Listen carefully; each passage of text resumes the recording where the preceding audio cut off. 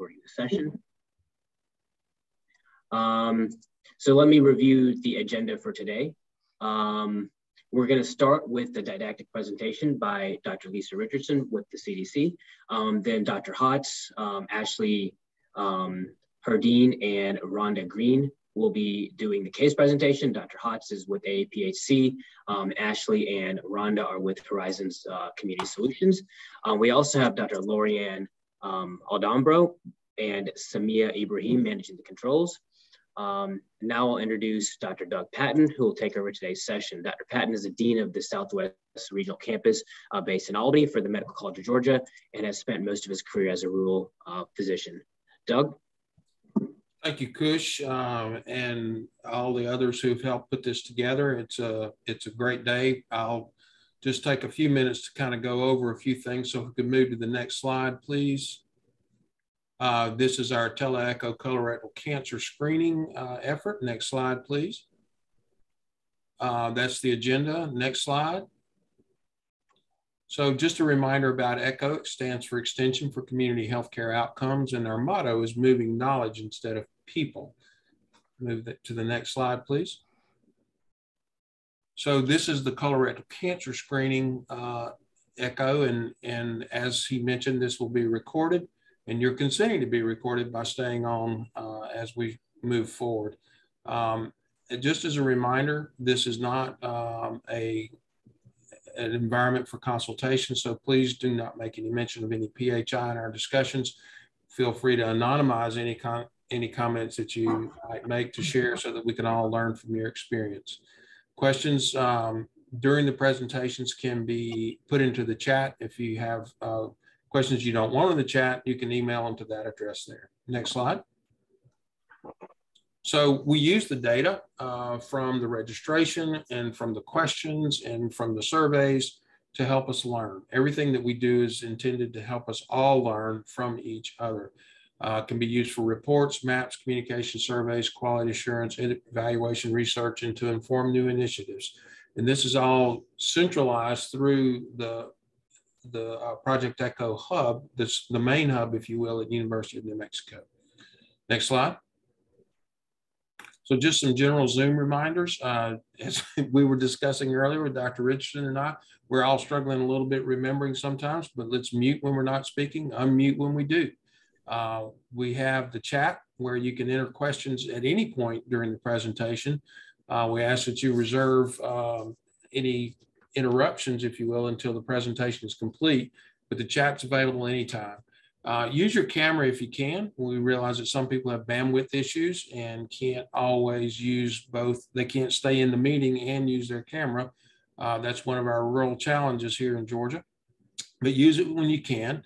And if you use the gallery view, which the settings for the view are in the top right-hand corner, if you hover over that, you can see gallery view. And then when we're in presentation mode, if you pick side-by-side gallery, you'll be able to see whoever is speaking alongside the slides at any time. If you have questions or problems, you can put them in the chat to either Sama or Lorianne, and we'll be glad to respond to that. So at this point, it is my pleasure. I think that's the last slide. A reminder about the screening survey. Take a quick snap of that if you haven't completed the survey, or go into the chat and look for the link to the survey so that you can complete that screening survey. We'll give folks just a few seconds here to try and get started on that, get that open. We won't wait too long because we want to spend our time on the content and the discussion, but take a look at that. It's important that we try and get as many respondents to this as possible. Wait just a few seconds here to give folks a chance to catch up if they haven't done that. While you're doing that, I just want to express my appreciation to everyone for attending and hanging in there with us. Looks like we got about the same number of participants as we've had in our previous sessions, and that is an indicator that you're devoted to learning about this process, and we hope that your participation will continue and that you'll help us keep making it engaging and interesting going forward. So at this point, I'm going to go ahead and take my liberty to introduce Dr. Lisa Richardson. It's an honor and privilege to introduce her. She serves as the Director of the Division of Cancer Prevention and Control in the National Cancer Center of Chronic Disease Prevention and Health Promotion at the CDC. She provides leadership and direction for all scientific, policy, and programmatic issues related to 4 national programs. That's the Colorectal Cancer Control Program, the National Breast and Cervical Cancer Early Detection Program, the National Comprehensive Cancer Control Program, and the National Program of Cancer Registries. She oversees a well-developed research agenda that includes the National Cancer Prevention and Control Research Network and multiple areas of focus, including access to cancer care, systems of care, health-related quality of life during cancer treatment, health disparities and racial discrimination, and breast cancer treatment patterns of care. She's board certified in hematology and oncology. She's a Robert Wood Johnson Clinical Scholar and a member of the AOA Medical Honor Society. She continues to provide clinical services to patients at the Atlanta VA Medical Center as her schedule allows. She is a highly sought after expert on public health's role in cancer control and prevention, the role of healthcare delivery and cancer outcomes, health equity, and quality cancer care. Dr. Richardson is going to take about 20 minutes or so to give us an overview of CDC's colorectal cancer control program. During that time, if you have questions, please enter them into the chat. Afterwards, we'll review those questions that are in the chat, and we'll also have a few moments, hopefully, to answer any live questions that you have. Quick reminder, you can raise your hand virtually if you go to the reactions button on the bottom of the screen and look for the raise hand signal, and we'll identify you and move forward. With that, Dr. Richardson, I'm going to turn it over to you, and thank you for joining us. Well, thanks for having me. So I got to shorten that thing up. Every time I keep trying, they keep sending y'all something longer. It's I'm okay. like, It's important. 2 to 3 sentences is fine. But, and then the other correction is, one correction is the CRCCP is not, the colon cancer is not nationwide. So I've tried to fix that again. So it's, Okay. What is it now? You'll see the map later. It's wishful thinking, right, Jim? So exactly. Aspirational. Oh, aspirational. I love that. So that is an aspirational goal. So next slide. So thinking about colorectal cancer screening, it's actually one of the, in my mind, one of the things that we've sort of coalesced around that everybody can agree is something good to do, you know, or something that's beneficial to others, and we can not argue about the benefit of it. And that's what makes it such a nice area to work in, because in the middle, I learned this several years ago, evidence is now the medium of exchange, right? It's not things, it's not places, it's actually the evidence. And so we do have the evidence, and the goal now is try to get it out into practice so that everybody can benefit. Next slide. So here's the latest information. 2019 is on our website on colon cancer. So we met the Healthy People 2020 target. Met it way back, what is that, 2012, right after it was released. And now we've moved on to the 2030, but I think we're still making good progress. And this is the latest data. 2020 is available, but we didn't have a chance to update this. Next slide.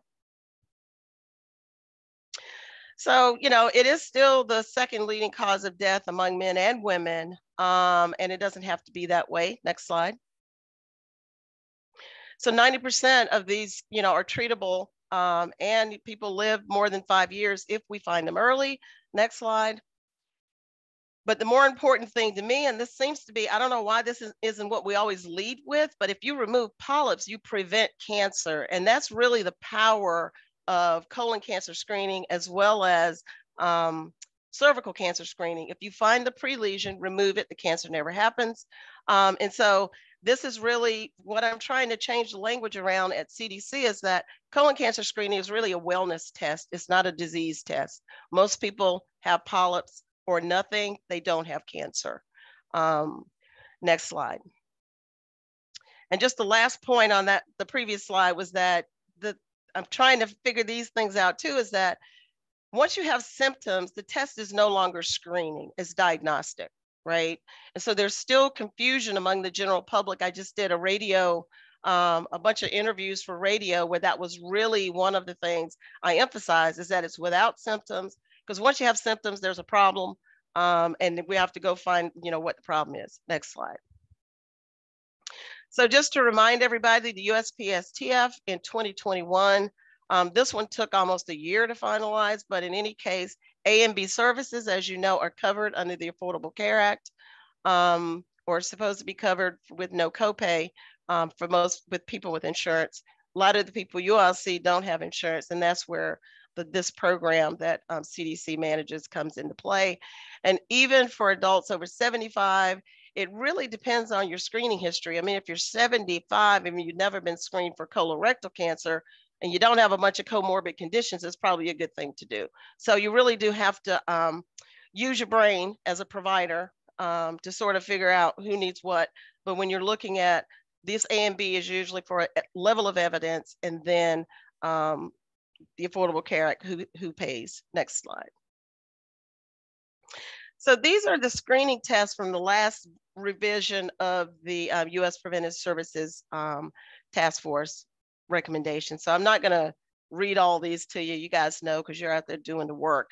I was a little bit surprised at the flexible sigmoidoscopy. I don't know what you guys do out there in rural areas that maybe use more, and you can inform me, but it's almost, microscopically used when we look at the data that CDC collects. Very few patients or people in the community are reporting that they're receiving sigmoidoscopy. We are in the process of doing a medical claims study where we're looking at that. And there was not an insignificant number of flexible sigmoidoscopy claims in that data. So it'll be interesting to see, what's happened over the last 5 to 10 years. Next slide. So these are the latest data that we published on our website. There's going to be a little squiggly embarrassment here for me as we move through this little part of the thing.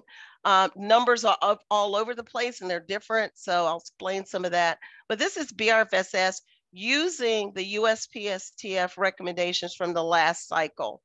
Because these were released in 2021, I wouldn't expect to see any changes in self-report till about this year, next year, or the year after. So the data always lag when we're looking at how we ask the questions. And uptake is also an issue. Now it's 45 and under. So our plan at CDC is to calculate the 45 number, starting at 45, and then collect the, calculate the 50 number, 50 plus, so that we can compare historically.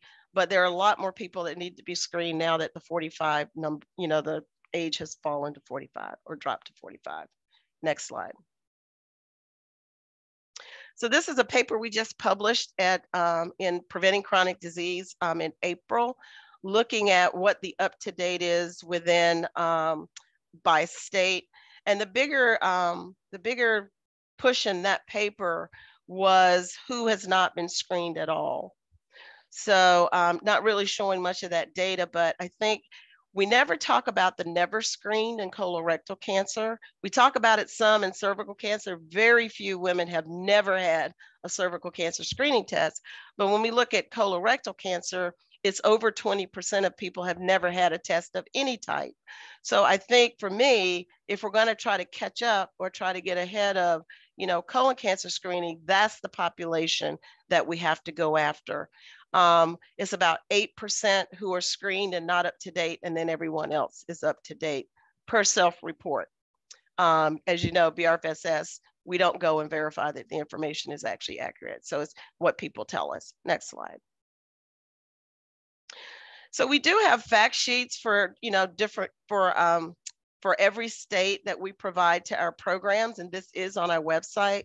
So again, you'll notice that there's some small differences in the numbers. This is in 2018. I just showed you 2019 data. One thing we have noticed, and you guys have probably noticed it as well, is that everything is sort of plateaued at the high 60s, the mid to high 60s, and we're really having a hard time, pushing past that. The 80% in every community, we're still, working really hard on that with the colorectal cancer roundtable, ACS and ACS CAN. But I think, we're reaching a plateau with colorectal cancer screening. And really to make these numbers, go higher, we're going to have to go after the never screened people. Next slide. So why do people tell us that they're not getting, not taking advantage of colorectal cancer screening? A lot of it is fear of what it's going to be like, logistics. Is there someone to do a colonoscopy? As you know now, we've always recommended, blood stool test, but it's now becoming something more accepted for all providers to provide that.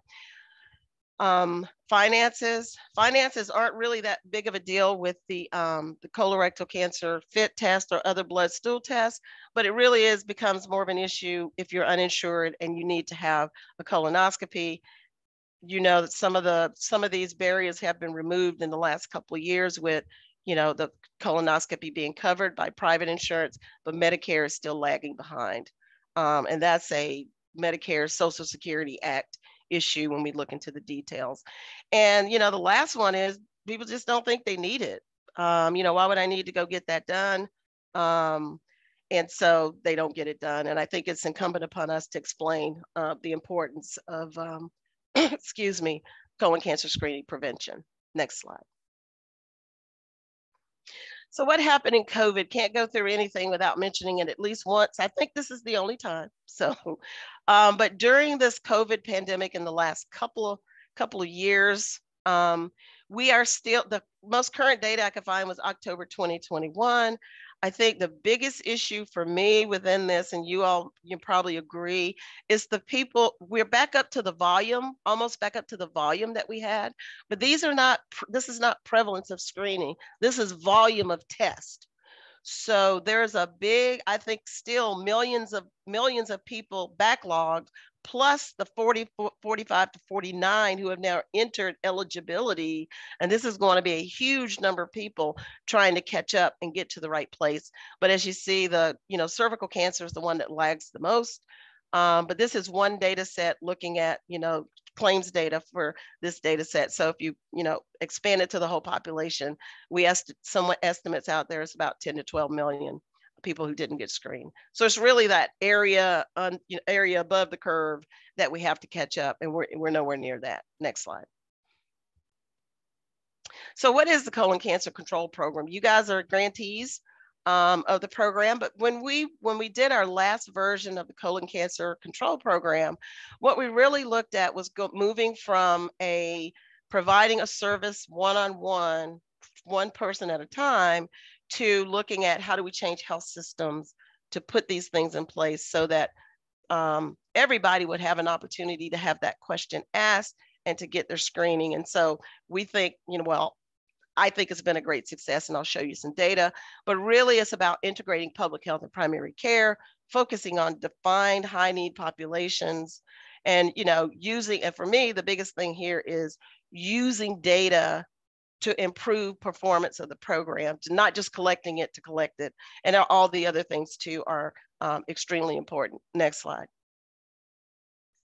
So these are the evidence-based interventions. These are from the community guide.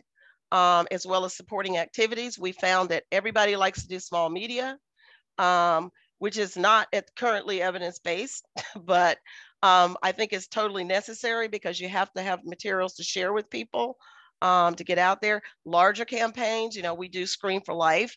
I cannot think of other than the TIPS campaign where they did this in-depth, very expensive evaluation that showed that TIPS actually worked. I don't think I've seen any other, and we haven't done it either, figuring out, did the stuff we put out there for Screen for Life, a larger media campaign, have anyone go say, doctor, I need to have a scan colonoscopy. It's just very difficult to do and extremely expensive to get it right. But I think we've made progress. I'll show you some of that. Next slide. So this is our current colorectal cancer control program. You guys are funded through the Georgia Core, I believe. And so these are you'll see the color coding, and you can have these slides when I'm done as well, where they are. I saw on the list of participants, so there's a ton of people here from all over the country. And probably from some of our funded states, but this is really the current program. As you see, it's not nationwide. So that's actually one of the things that we've been asked about. And of course, what is it, the field of dreams? If you build it, they will come. If you send it, we will fund it. How's that? All right, next slide. So here's the reach of the program for the 5 previous years. You notice the 836 clinics from 264 health systems, 6,400 providers, and 1.3 million age-eligible people were reached through the program that we had previously. And we are collecting this data this go around to see the impact this time. Next slide. So this one is a tricky one to explain. So let me see if I can explain it. But to me, it's sort of, if you read the community guide, they tell you that multiple interventions work better than one at a time. Can be difficult to get that done. So when you look at the, let's say, 0, so at the beginning of the program, the 0 had all 4 community guide interventions already implemented in their clinic. So if you notice, if you look across, it actually with all 4 already has the highest highest number of people being screened, 44%. If you go all the way over to the 4, so this is where you really see the impact of, the multi-level interventions. If clinics implemented all 4 recommendations from the community guide, the clinic average screening percent went up from 18.3 to 51%. So going to the places where the need is the greatest and implementing things systematically had the biggest effect. I can tell you, I've asked them to explain this 33 number to me 1,000 times because I'm like, I don't believe it. So, I've been back and forth with the team, with the data, but if there was nothing in place, you'll see for the light blue had the lowest percentage of people. But I think it's a program impact. I don't know, you guys can tell me what you think, but even in the places that already had 4 interventions already implemented, we're still seeing about 8% increase in screening in those clinics. Could be due to us, could be just background improvement. But in any case, everybody got better, but the biggest improvement was from no interventions in place to 4 interventions in place.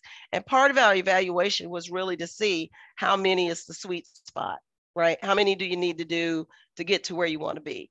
And as you see, we're still not, anywhere near the 80% that we want, but getting there. And this is a weighted average based on, multiple factors in the community, the clinic size, all that stuff. So this is a corrected number. Next slide. So these are the things that everybody always told us worked, and we actually evaluated, and they do work. And there's the manuscript that we wrote to prove that, but more interventions is better than fewer. How do you enhance the ones you already have based on what's in place already?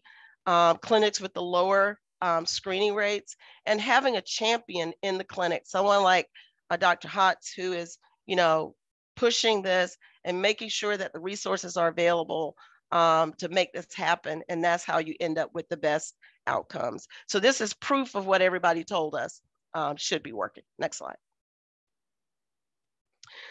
So I'm not going to belabor this because if you go to these 2 web links at the bottom, you can see the success stories. So what our clinics do is they send us in stories of how they got from A to B and what were the things that they put in place.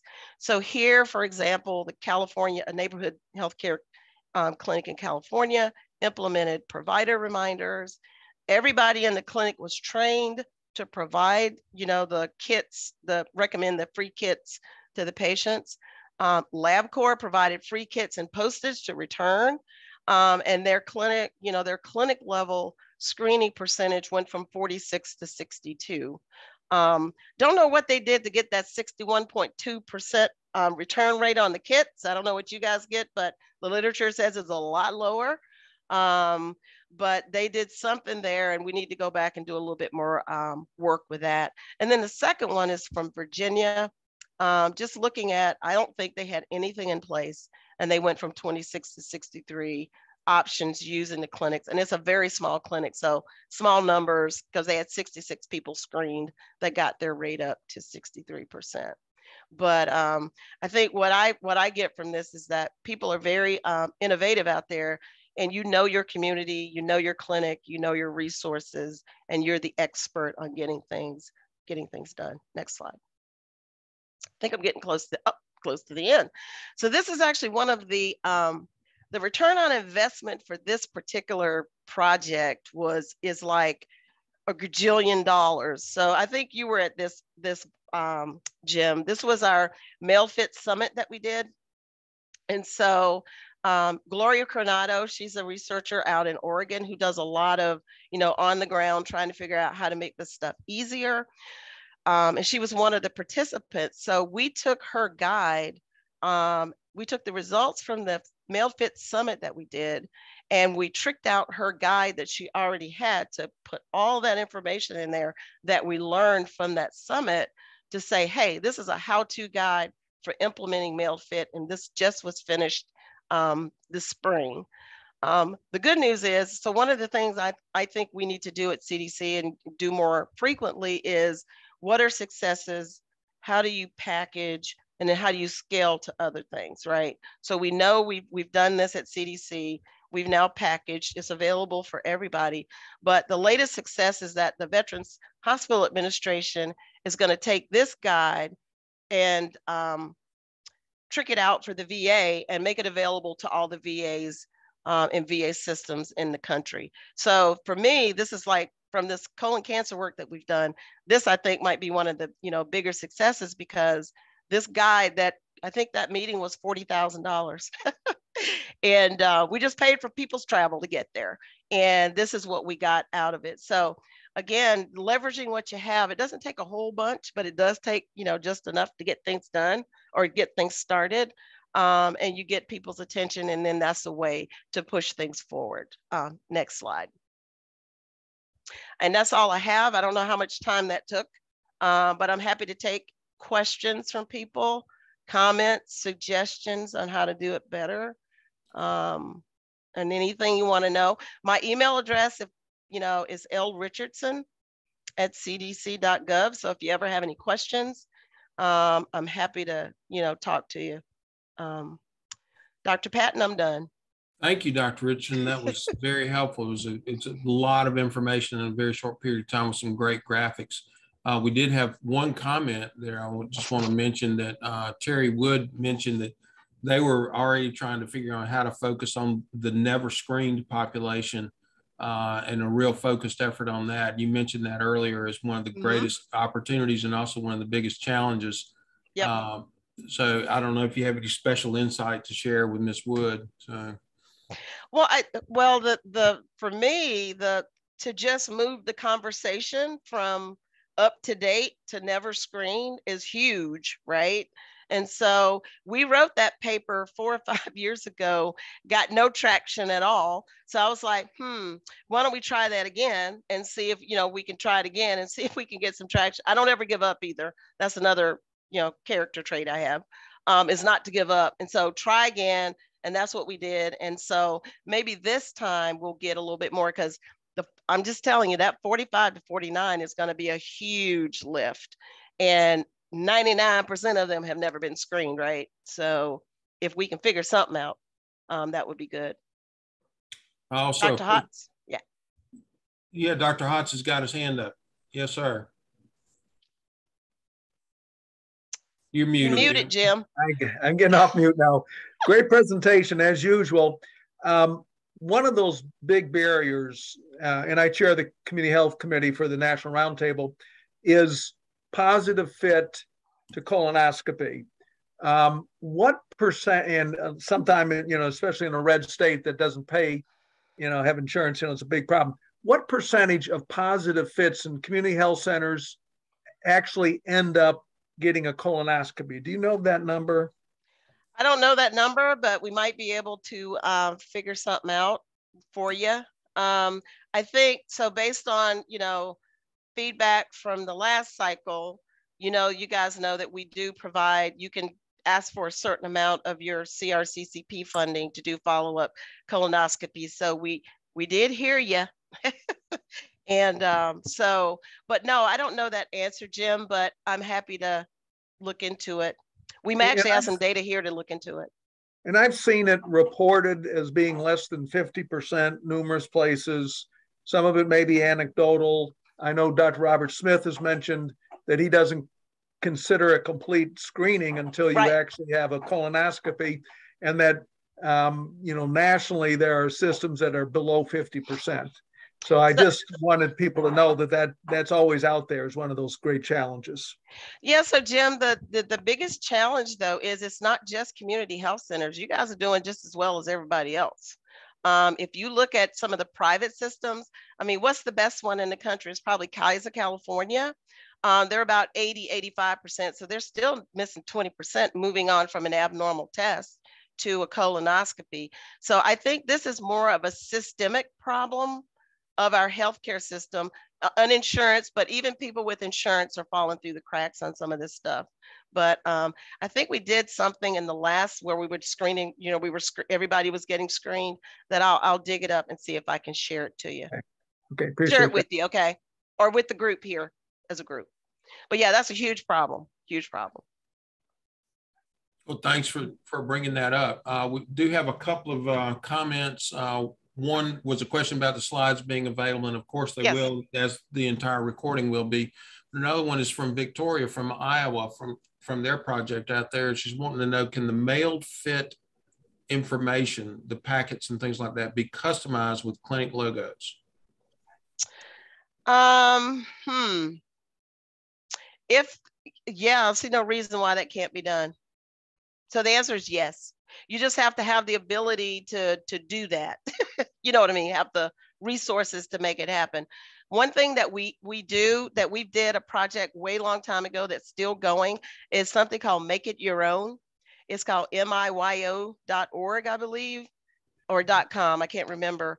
But Make It Your Own is where you can go and create your own small media based on your populations, where you are, the language you like to use.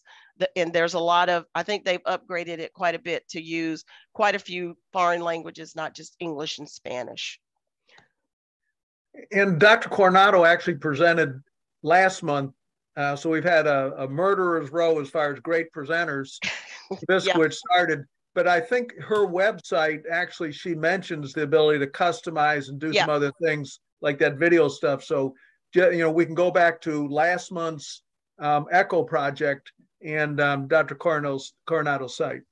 So what we're trying to, thanks for saying that, Jim. So what we're doing with that mailfit.org website that's on that last slide, that's actually goes to Gloria Coronado's website as well. And you can download. We're trying to figure out how to get all the CDC isms passed so we can post it on our website, but it is available. And that address is at the bottom of that last slide. Okay. Yeah, and you can go there and find all of her stuff. But she was very gracious and let us, the government, take her document and, modify it for the general public. So that was very nice. Lorianne, if you'll back up one slide so the participants can see that information. Yeah, one more. Yeah, there it is. Mailfit.org. Mailfit.org. And I also put a direct link to that implementation guide in the chat. And those of you who work in VAs, it's going to be modified for the VA health system as well.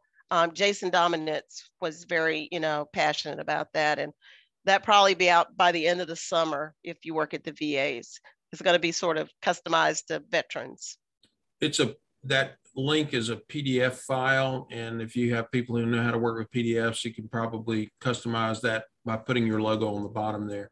Yeah. One comment from Ms. Wood that I thought was interesting about follow-up scope success. She mentioned that they're about 80% successful with their Medicaid population, but the private systems and insurance are the ones who are having lower numbers of success. Absolutely. Yep. Well, that's because you're probably, so the thing I think, like with our breast and cervical cancer program, where we have a lot more experience with the follow-up part, once you're in the system with some people like you guys, y'all don't let people go. My doctor never calls me about anything, okay?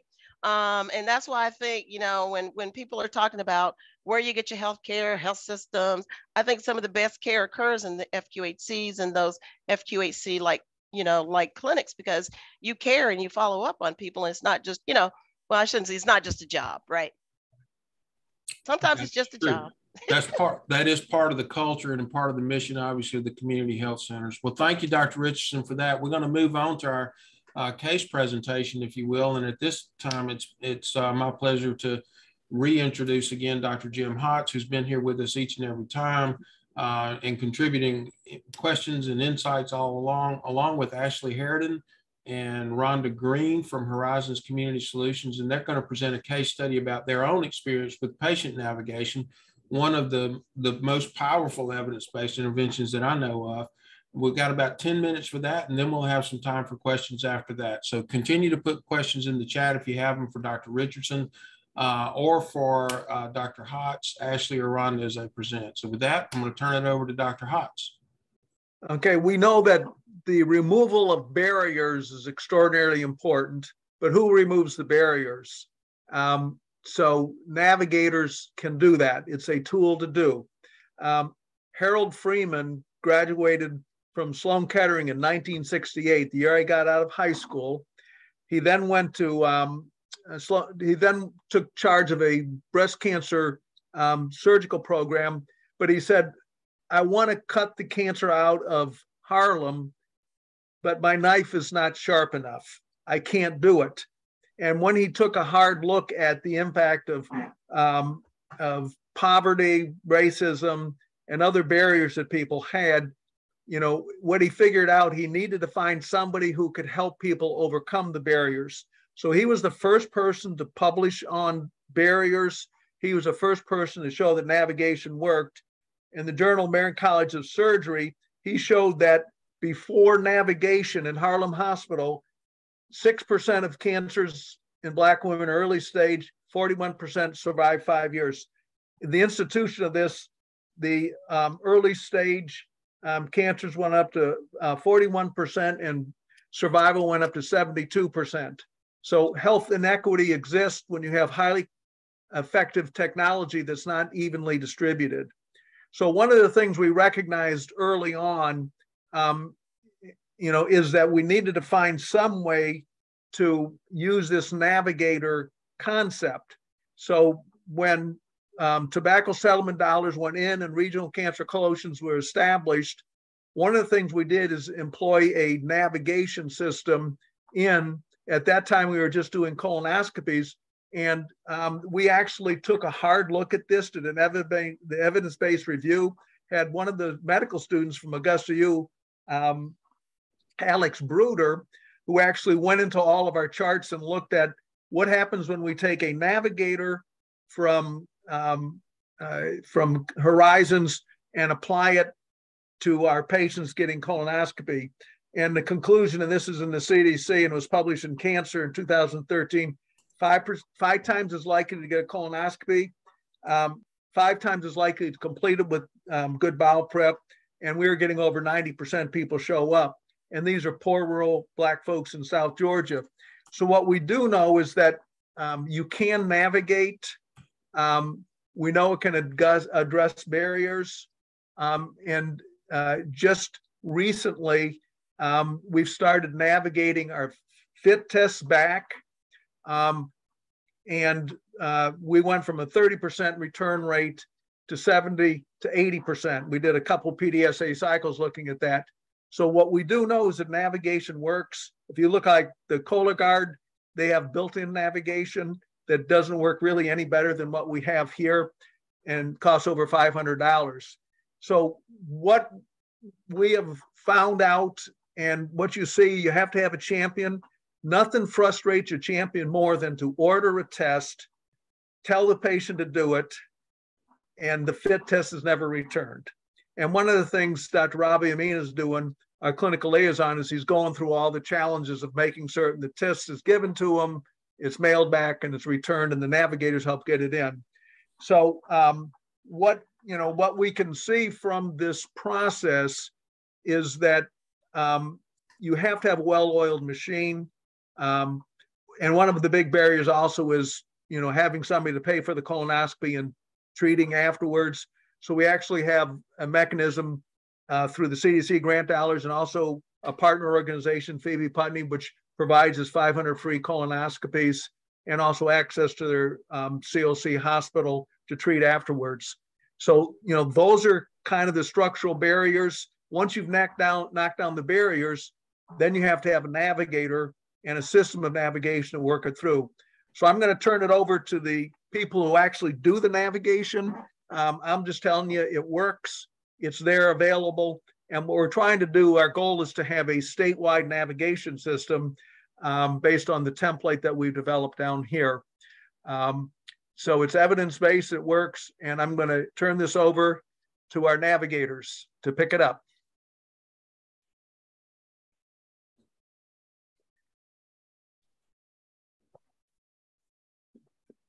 So you have the case presentation. Okay, we got Ashley or Rhonda ready? Okay, hi, we're ready. Just wanted to briefly go over just some of the statistics that Dr. Hotz was talking about with the return rates, the show rates, the prep rates that we have for the quality of the preps. And this is just based on a previous fiscal year of last year during COVID, which has kind of put some barriers in our way as well. With the Postal Service and just getting patients back into the clinics and getting back in the routine of getting back into the screening mentality. Our rates for colonoscopy show rates, we are at we're higher now, 94% show rates for our colonoscopy appointments for our patients.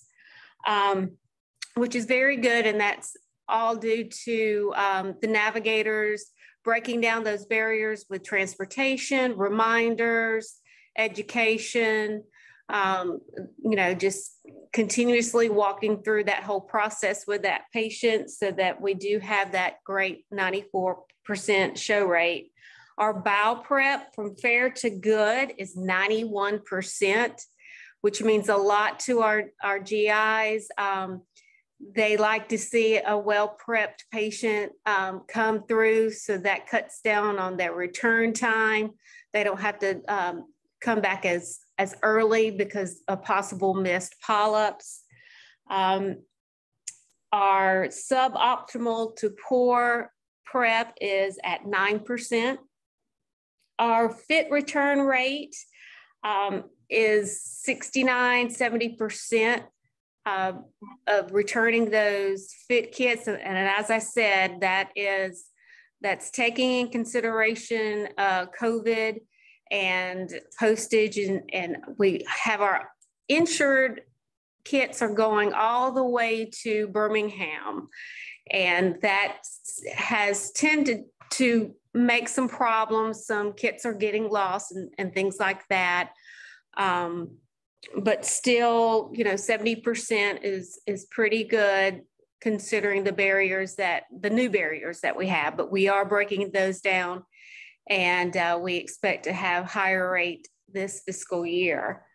Ashley's going to go over some information with you all about our processing and what our navigators do and why it's important to have these referrals in this process. So some of the things that the navigators do is, like with colonoscopies, we call the patients at every step of the process. So we get to remind the patients when to stop eating certain foods, and we call them the night before to make sure that everything's going well. So that helps to make sure that that patient's going to show up for that colonoscopy. We even call them the morning of to make sure that everything went well and that they're going to show up for that colonoscopy. We make sure that if a patient was given a kit at the clinic, that the kit makes it to their house. You'd be surprised how many leave them on the bus or in the car. And if that happens, we can make sure that those get replaced, and so that rate gets to be increased by making sure that they get a new kit. We also make sure that if they make a mistake with their kit, that we can get those replaced for them as well. We also work with making sure that the recalls get back to the physician in a timely process, so that y'all are aware of when they're due again, and that when a patient's due, that they aren't sent ahead of time, or that they're not given a kit when they're due for a colonoscopy, so that they get the correct screening as well. Any questions that you may have about our processes, or the reason for the referrals. The reason for the referrals, especially in your electronic systems, is so that the providers and the staff can see in real time the progress with the referrals. So you know what we are doing with that patient day by day, contact by contact. So there's not really much of a question. You can easily go into that referral, track where we are with that patient, track what the patient has been doing with that fit kit or with their colonoscopy, any follow-ups needed, any recalls, that kind of thing. So it's a great tracker of the process of, a colonoscopy or a fit. And especially when you're dealing with insured patients, because you also have your consultations and your follow-ups. So it's kind of a long process when you're dealing more with an insured patient. So that referral is definitely needed and helpful on both sides of the process. And two items that I think would be of interest to folks. First one is we have looked at how do you make the referral as click-free as possible. In fact, our team and Dr. Amin is going up to the ASCO, the American Society of Clinical Oncology, and presenting on reducing click burden on ordering things. So instead of 76 clicks, he's got it down to 6 clicks by using order sets. And I think everybody who's a participant in this can use that because they're all ECW based. The other thing is we also help with the bowel prep. What do we do if somebody has no insurance and needs a bowel prep? What we do is for our program, we provide that bowel prep to the patient along with the education that goes with that. So we walk them through, we make sure that they have it in hand. They understand when they're supposed to do certain things with their diet. We do they not only have the instructions, but we also do the reminder calls as well, so that we're in constant contact with them. And we do provide, just with our program, we provide probably about 3 to 4 different types of bowel preps. So there's not just one general prep. We do see that the preps are changing year by year. So we're trying to keep up with the GIs, but that takes a burden off the patient as well. They're not just, the bowel prep can be expensive, but it's trying to get to the pharmacy and pick up that bowel prep too. So they can, if they're able to pick it up here, we let them pick it up here, we go over it with them. But if not, we mail their preps to them. So there's a lot of barriers that we're cutting down with that bowel prep. And a valuable insight for anybody on the call is that this is being done telephonically from one end of the state to the next. So what we found is that, the navigators can actually work using that format. So our navigation hub, working with our Horizons, which is our local cancer coalition, is actually navigating, over 150 miles away. So just another thing about navigation, there's a scalability to it that if, I know our CDC director who's on, Dr. Richardson, what she's interested in, what have we learned that can, be scalable and maybe reach a whole state. So, that is, I think one of the things we learned is that you can telephonically navigate very effectively. So we do have one question which was in the chat, but I want to ask our partner from the key partner here from Georgia Core to ask her question out loud. Dr. Gabram, if you have that question. Yeah, thank you so much. This kind of goes back to Dr. Richardson's presentation on that one slide that showed the EBIs and then the supporting interventions.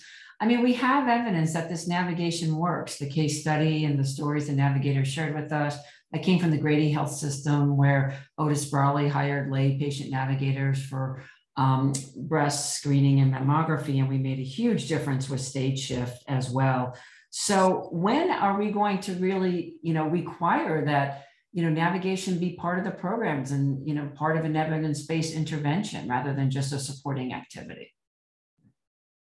So I put that in the chat. The community guide has labeled patient one-on-one, whatever you want to call it, community health worker patient navigation is now considered evidence-based.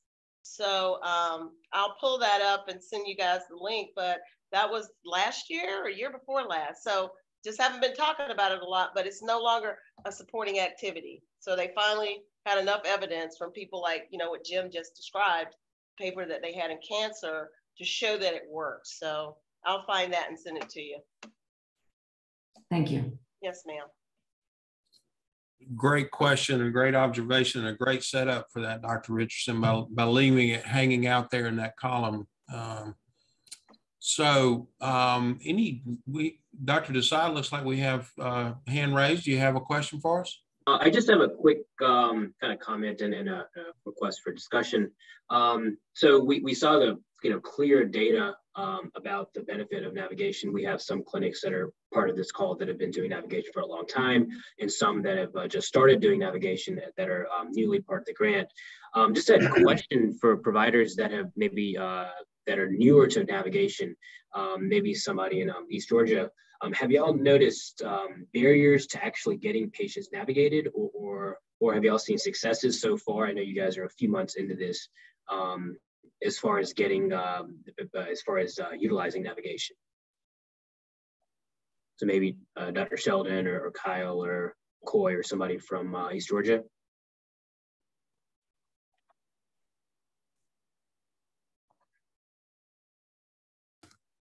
Anybody out there from East Georgia want to take a shot at that? I'm not the provider by no means, but I do look at the notes a good bit, and I noticed, and I think this is the issue across the board, is phone numbers disconnected. Yep. They send letters, and I do know when they send letters, a lot of times the patients will then send the kit back in. So that does help, but I think one of our biggest issues with navigation is actually getting a hold of the patient to navigate them. Yeah.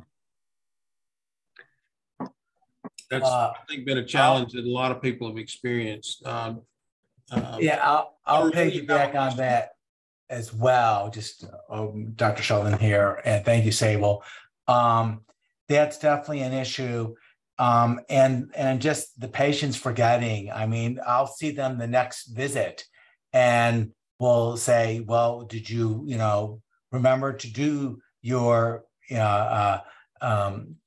Hemasure?" And they'll smile, be a little bit guilty, and say, "Well, we'll get it next time." So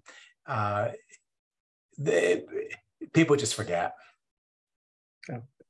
Thank you, Dr. Sheldon. Dr. Islam, you have your hand up. I think we got time for a quick comment before we got to wrap up. Yeah, I have a quick comment. I wanted to thank you for all the presenter today. It's a wonderful and very practical implemented information. And both group presented very well, specifically focusing on barriers. And I wanted to comment that there are barriers that can control or that can address by the providers, but still there are uncharted barriers that are either patient issue or other external that we have little control on it. So I wanted to think about it also, how we can extend our support to intervene those barriers that are still unreachable by the providers. Thank you. Okay. Thank you, Dr. Islam.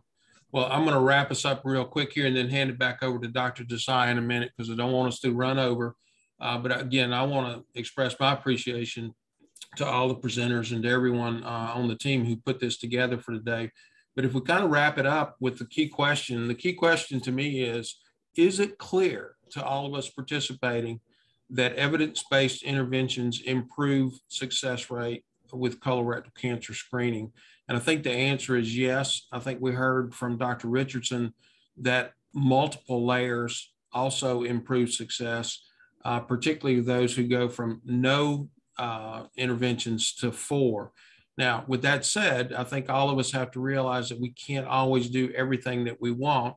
So the key challenge for all of us as we transition out of this session today is, what is the one thing that we can do next in our site, across our organization, whether you're with one community health center or just one clinic? What is the one thing we can do next to tackle this problem and get us moving more closer to that 80% thing?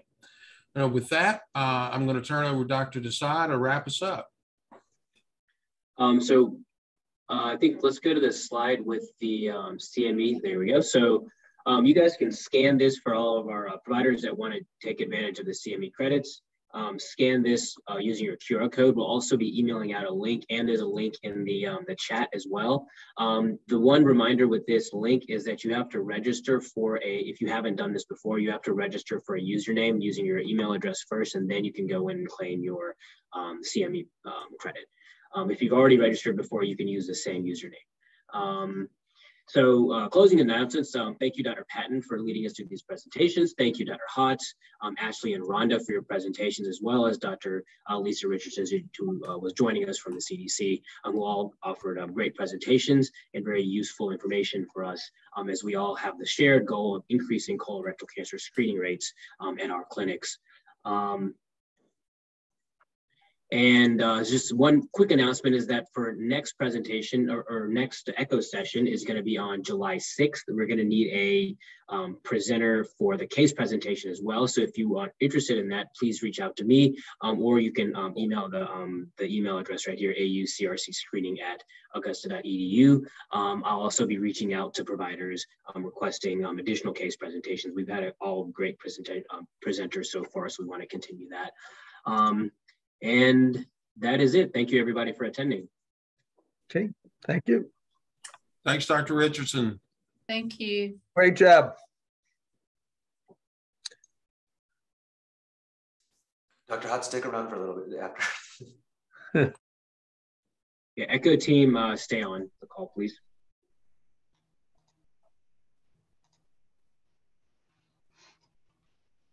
Oh, 12616. 616. 6.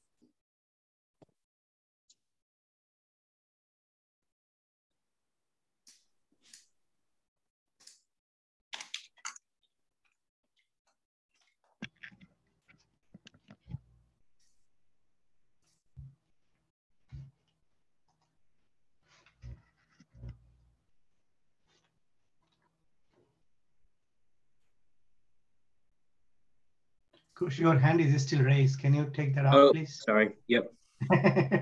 I know you don't have a question. No.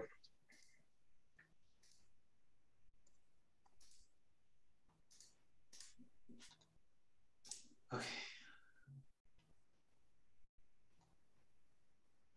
Dr. Islam, you went back to being Claudia again. Well, it didn't allow me to change the background because it's not me. I think she left something in the software so that we would never forget her. So. Yeah, but it is my limitations that I couldn't change the background. But I have my own. When I log in with my own name, it has a background.